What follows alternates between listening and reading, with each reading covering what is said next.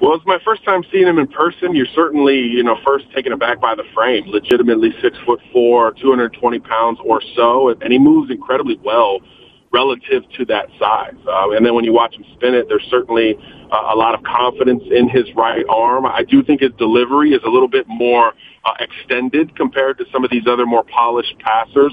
But the ball certainly arrives with plenty of velocity and juice. He got better as the event wore on and really shined at times during the pro day on Wednesday and during the accuracy challenge that they did to wrap it up yesterday, where especially on the move, he looked really comfortable. So I think there's a strong foundation there. Obviously, his 2021 season, state champion in the state of Louisiana, with unreal numbers as a passer and a runner. I think all of that is a strong foundation for what Holstein will be. And that was his first year really as the guy, as a high school varsity player. So I think we're still kind of in the early stages of evaluating Eli Holstein, but the season went about as well as expected, and competing here against some of the best quarterbacks in the country in a really loaded year, it went probably about as expected. I don't think, he was a favorite to come in here and win, but contend at different points, showing the strengths with the athleticism and his ability off platform, where he was